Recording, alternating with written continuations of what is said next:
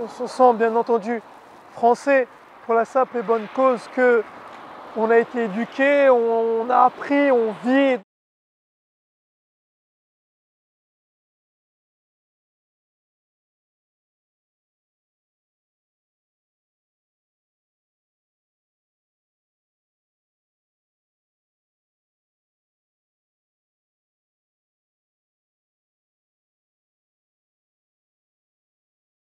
Being born and brought up here and living in the UK, you know, I'm in my early 30s now, been living here my entire life, you know, it's very difficult to fit in anywhere else.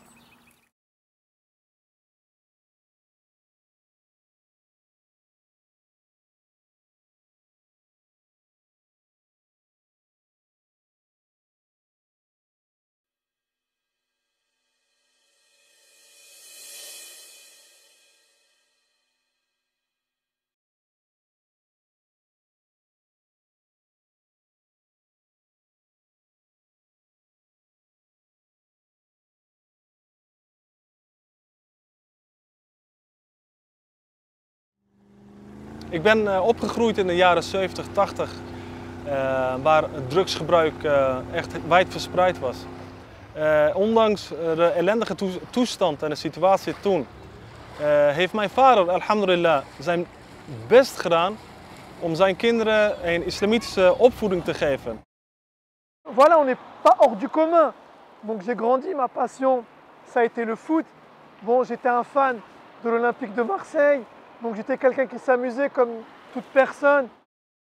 I haven't always been religious. In fact, I wouldn't have even classed myself as being a Muslim throughout most of my life, until my late teens at least.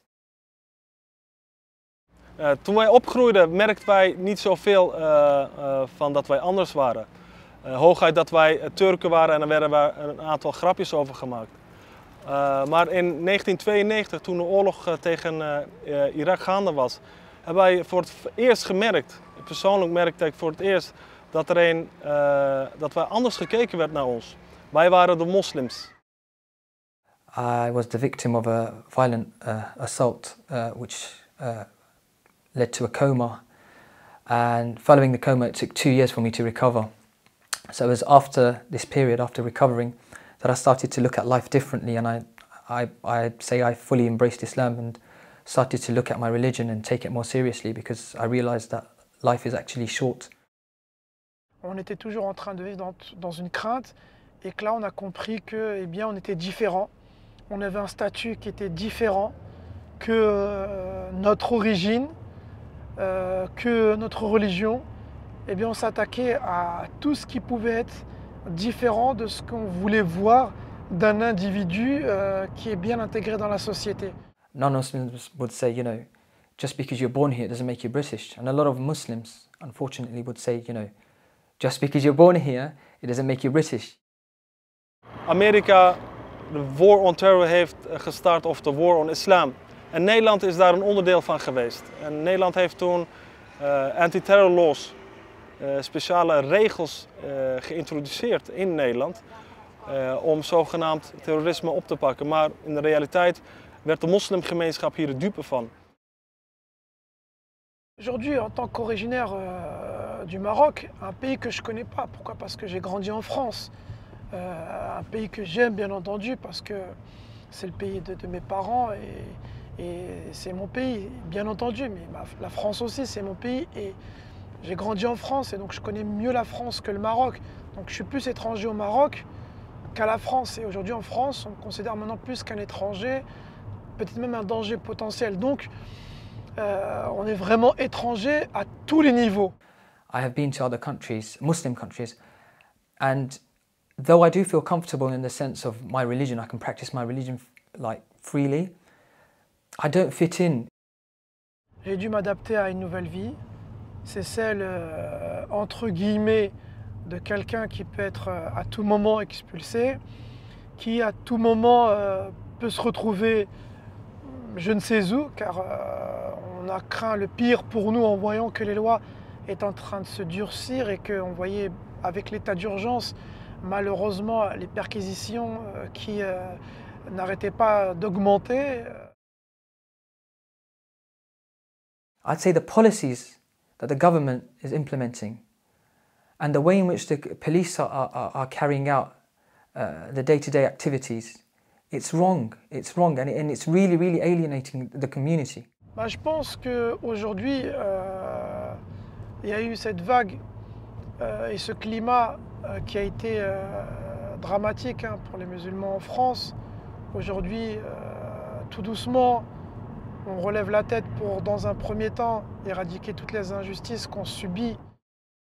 My religion means everything to me. My religion is an intrinsic part of my life that is inseparable in every sense of the word.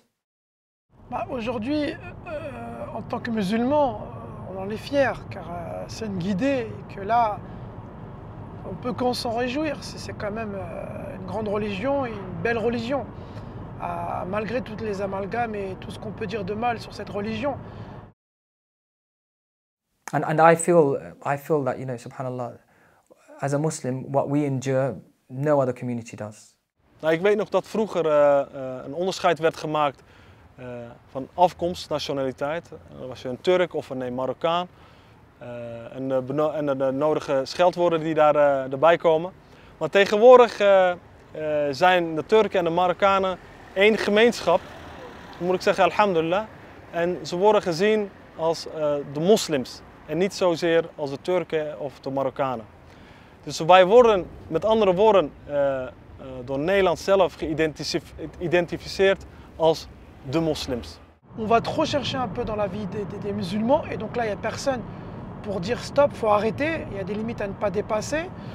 Et donc tout est mélangé et aujourd'hui quand on voit un musulman, on voit un terroriste, un criminel, un ennemi à la France. Et c'est dur. Déjà, on avait l'étiquette de l'arabe qu'on repoussait, à qui on ne donnait pas du travail. Aujourd'hui, quand on voit un arabe, c'est maintenant un musulman et à plus forte raison. Pour certains, c'est un terroriste.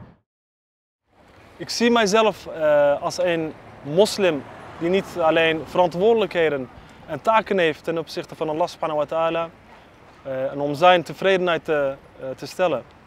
Maar ik zie tevens mij als moslim dat ik een taak heb ten opzichte van de mensheid.